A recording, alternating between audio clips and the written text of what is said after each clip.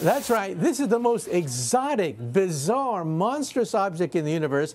We physicists have waited 100 years since 1916 for this photograph. This photograph is the smoking gun. Black holes are among the universe's weirdest and most ominous objects.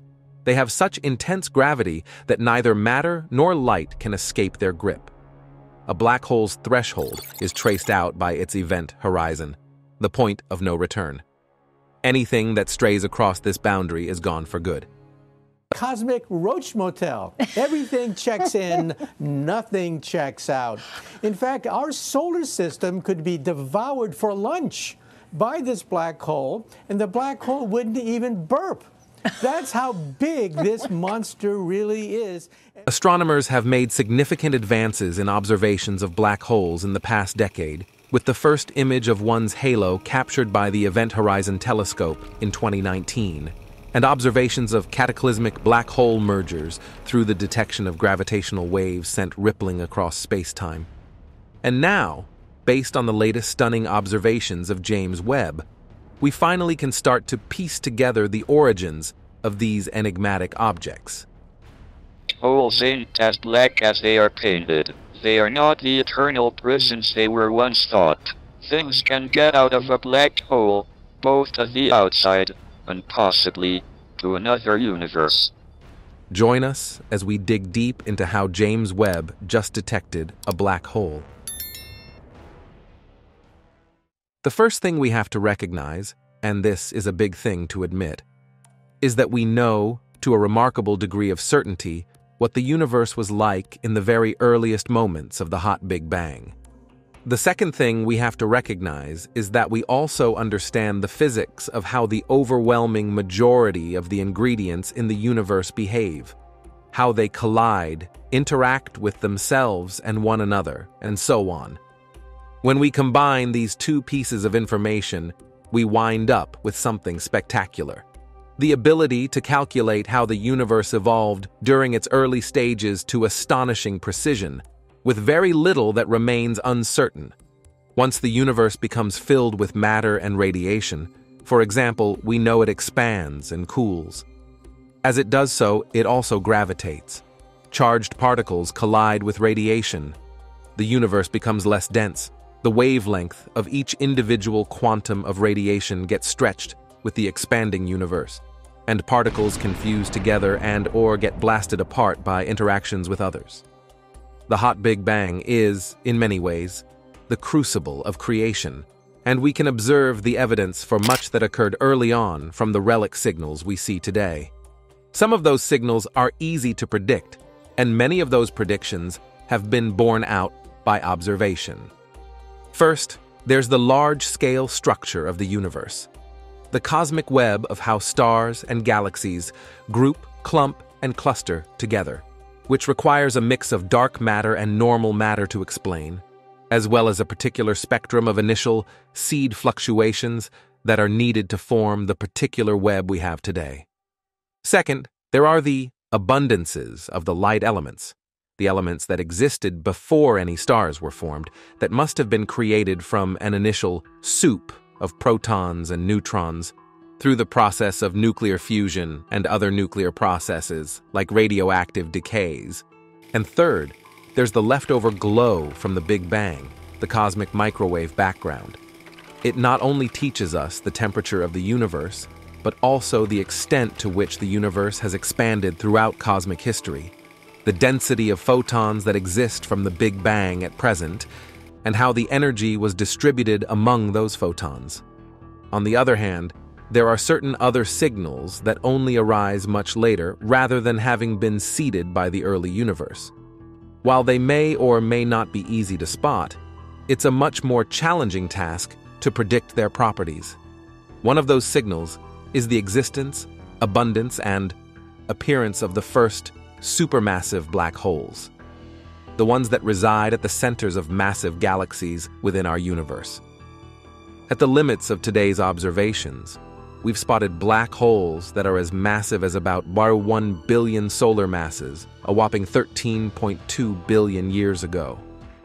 when the universe was merely 5% of its present age. How did those early black holes get so massive so fast? It's not impossible, but it certainly is a challenge for our current theories to explain what we see. We would need, for example, a seed black hole of about 10,000 solar masses to form just under 100 million years after the Big Bang, and it would then need to grow at the maximum rate that's physically allowed for the entire time just to get there. Either these black holes started off bigger than our theories expect, or they formed earlier than we realize, or they grow faster than we think they can. But that's where James Webb should shed a remarkable amount of light on these dark objects. Because they accelerate the matter accreting onto them, supermassive black holes can often be seen in radio wavelengths, identifiable as quasars. With its infrared eyes, Webb will be able to pick out the host galaxies that house these quasars, allowing us to match them up at these great cosmic distances for the first time. If we want to understand how black holes grow in the young universe, there's no better tool than Webb for finding out. And as expected, according to the latest update, the $10 billion time machine has just detected the oldest black hole ever observed, dating back more than 13 billion years to the dawn of the universe. The observations reveal it to be at the heart of a galaxy, 440 million years after the Big Bang. At around 1 million times the mass of the Sun, it is surprisingly big for a baby black hole, raising the question of how it grew so big so quickly. Prof. Roberto Maiolino, an astrophysicist at the University of Cambridge, who led the observations, said, "The surprise is in it being so very massive. That was the most unexpected thing." The observations, published on the preprint website ArcSev, which is unseeable because no light can escape its grip, but astronomers detected telltale signatures of its accretion disk, the halo of gas and dust that swirls rapidly around the cosmic sinkhole. Astronomers believe the earliest black holes could help unlock a puzzle of how their gargantuan counterparts at the center of galaxies such as the Milky Way grew to billions the times the mass of the Sun. Until recently, they were assumed to have simply snowballed over nearly 14 billion years, steadily growing through mergers and by gobbling up stars and other objects. But this snowball scenario cannot fully account for the epic proportions of present-day supermassive black holes.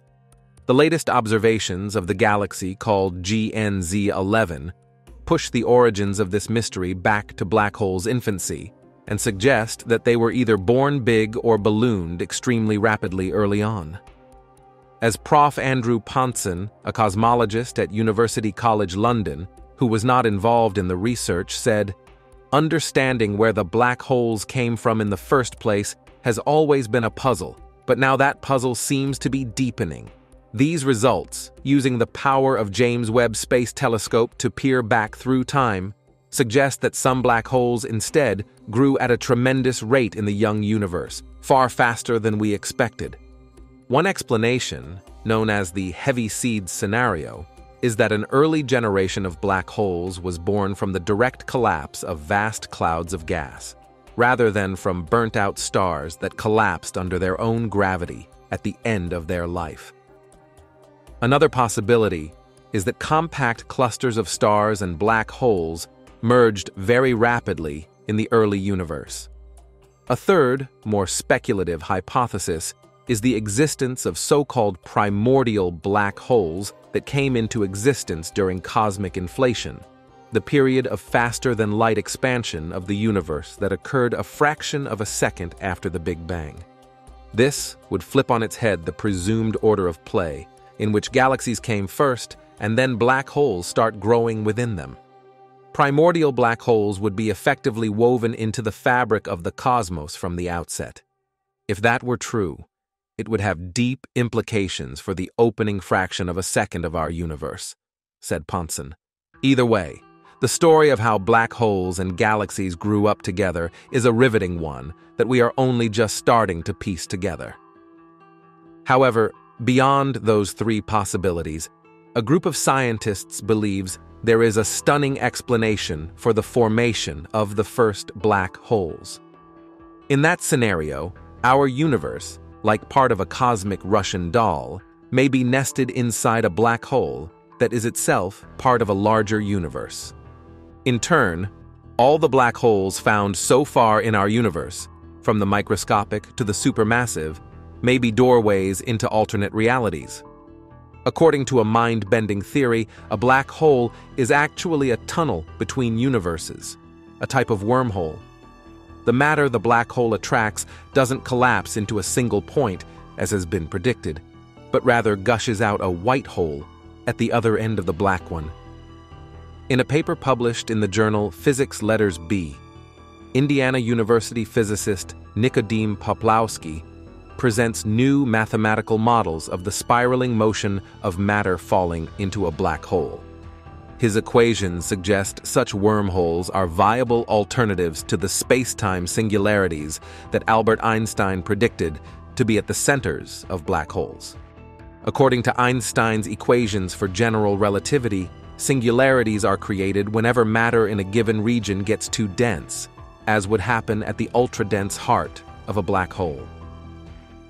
Einstein's theory suggests singularities take up no space, are infinitely dense, and are infinitely hot, a concept supported by numerous lines of indirect evidence, but still so outlandish that many scientists find it hard to accept. If Poplawski is correct, they may no longer have to.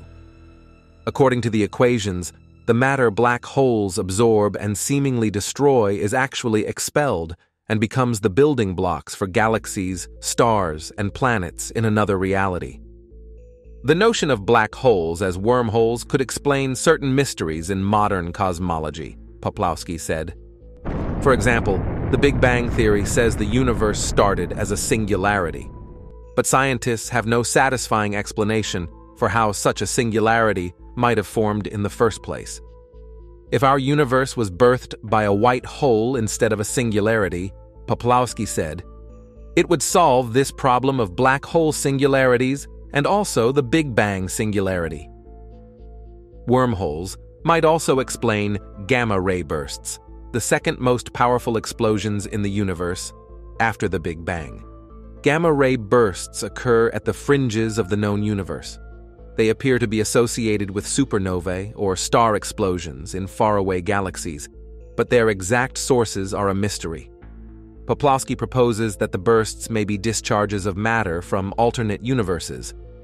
The matter, he says, might be escaping into our universe through supermassive black holes, wormholes, at the hearts of those galaxies, though it's not clear how that would be possible.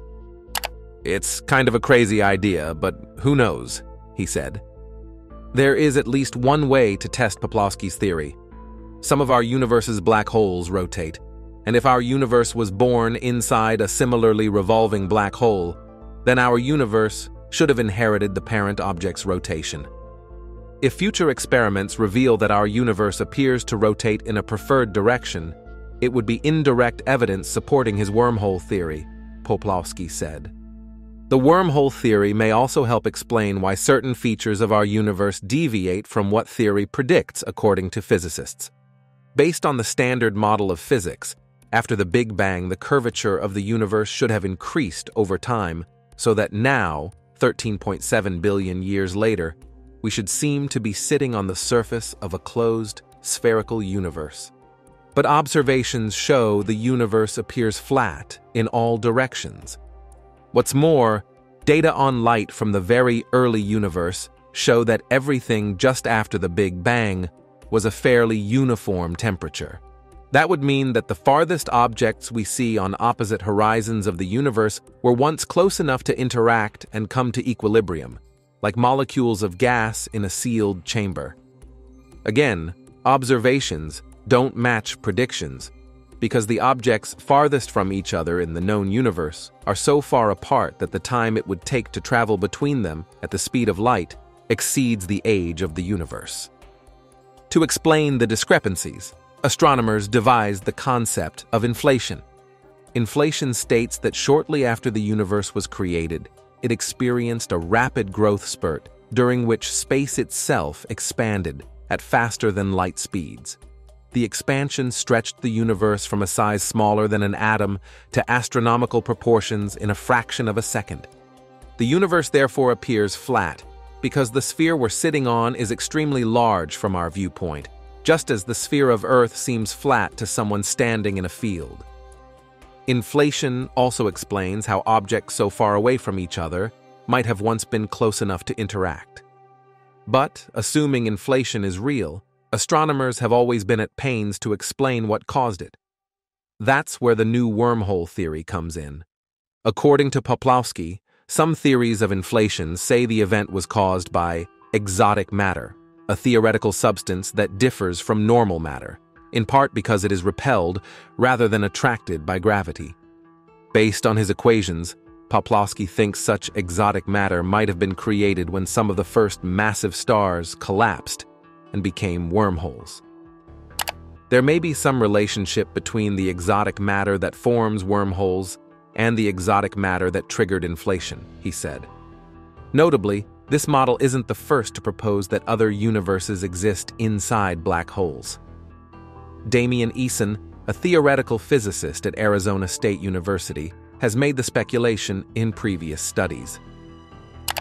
What is new here is an actual wormhole solution in general relativity that acts as the passage from the exterior black hole to the new interior universe, said Eason, who was not involved in the study. In our paper, we just speculated that such a solution could exist, but Poplawski has found an actual solution, said Eason, referring to Poplawski's equations. Nevertheless, the idea is still very speculative, Eason said in an email. Is the idea possible? Yes. Is the scenario likely? I have no idea, but it is certainly an interesting possibility. And with James Webb, we just might get our answer sooner than anyone could have reasonably hoped. The findings are the latest in a series of stunning discoveries by NASA's Space Observatory just 2 years after its launch. James Webb is about 100 times more sensitive than previous telescopes, such as Hubble, at detecting infrared light, the part of the spectrum used to see the most distant objects. As Maiolino said, it is essentially equivalent to upgrading Galileo's telescope to modern telescope. It's 400 years of discoveries potentially compressed in the time span of James Webb Space Telescope operations. He said that before the telescope's launch, there had been a possibility that a new window would open up onto a boring extension of what we know. That's not what we're seeing. The universe has been quite generous. We're really finding things that we were not expecting. As a piece of remarkable news, a new research just suggests that feeding black holes lurking at the center of most galaxies gulp nearby stars, gas, and dust the same way irrespective of how hungry they are. Until now, there appeared to be an order to these massacres. The hungriest of black holes, which also beam out very powerful radiation, were thought to eat one star about the size of our sun every year. Astronomers think matter collapses into disks around these very hungry cosmic beasts, which are then fed in a somewhat organized way.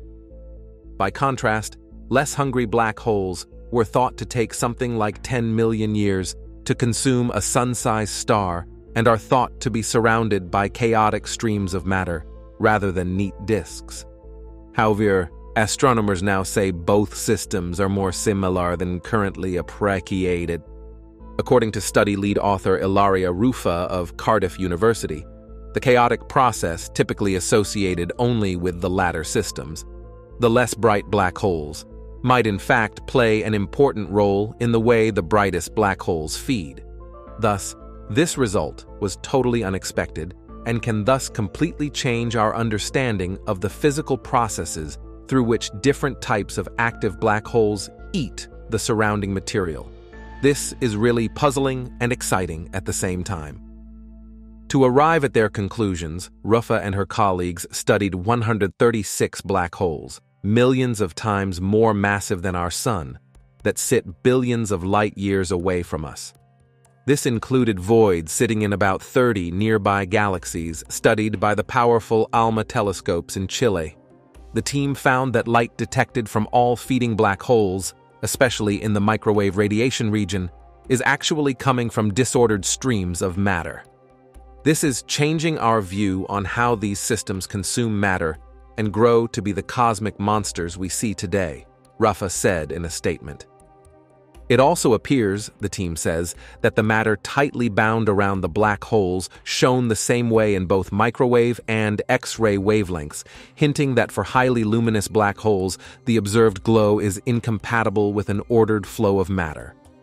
Studying this light may also offer a new indirect method to estimate black hole masses, a crucial parameter to understand how these beasts, colossal in their own right but tiny when compared to an entire galaxy, manage to affect, sometimes in a dramatic way, the life of the host galaxy itself, said Rafa. This research is described in a paper published December 5th in the journal Monthly Notices of the Royal Astronomical Society. In addition, astronomers may have discovered an extragalactic intruder among stars that orbit the supermassive black hole at the heart of our Milky Way, Sagittarius A star.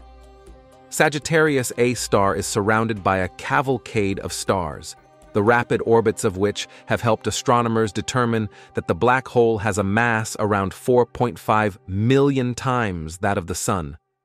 Yet, as useful as these stars are, their existence is somewhat mysterious.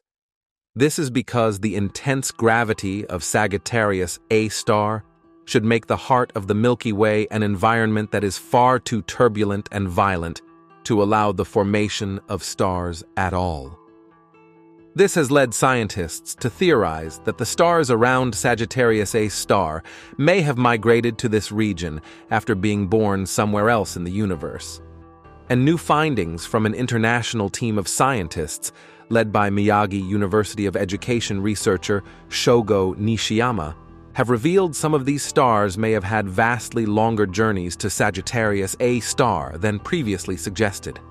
In particular, the crew discovered that a star designated S06 may be over 10 billion years old and could have originated 50,000 light-years away from its current location. To deduce the true extragalactic origins of S06, Nishiyama and colleagues studied the star for 8 years using the Subaru telescope, an 8.2-meter optical infrared telescope located near the summit of Mauna Kea on the island of Hawaii, operated by the National Astronomical Observatory of Japan. This investigation revealed that the star, seen just 0.3 arcsecons away from the Sagittarius A star, has a chemical composition resembling stars found in small satellite galaxies of the Milky Way, such as the Small Magellanic Cloud and the Sagittarius Dwarf Galaxy. The team explained this chemical makeup by theorizing that S06 was born in a small Milky Way satellite galaxy that our galaxy actually cannibalized at some point in the last 10 billion years. This would have led to the star journeying tens of thousands of light-years to Sagittarius A star, ultimately spiraling around our galaxy's black hole, rather than taking a direct path to the center of the Milky Way. If all this is true, it'd make S06 the first extragalactic star discovered near Sagittarius A star. However, many questions will remain about this star's existence and the story of all the other stars living on the edge of a supermassive black hole. As Nishiyama pondered in a statement, did S06 really originate outside the Milky Way galaxy? Does it have any companions? Or did it travel alone? With further investigation, we hope to unravel the mysteries of stars near the supermassive black hole. The team's research was published on December 1st in the journal Proceedings of the Japan Academy, Series B. That's all the information that we have for you today. Don't forget to give us a thumbs up if you enjoyed today's episode, subscribe if you haven't already, and hit the bell so you never miss out on future episodes. And be sure to also tell us what you think about today's content. Everyone's support motivates us to continue delivering quality content and to always improve. As always, thanks for watching, and we will see you next time.